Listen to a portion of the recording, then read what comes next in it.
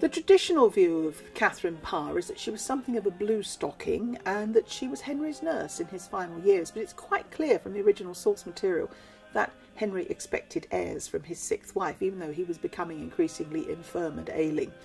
He was not a well man, and in fact he died at 55 after they'd been married for 4 years.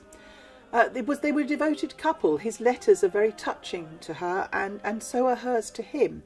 And I think she made the best of a situation that was not of her making, because when Henry proposed to her, she was in love with someone else. And this was a woman who wasn't so much of a blue stocking, but her very devout exterior, and she was also the first queen who published a book, so she was devout and learned. But that exterior concealed a passionate soul. And she married with indecent haste after Henry had died, and thereby hangs another story.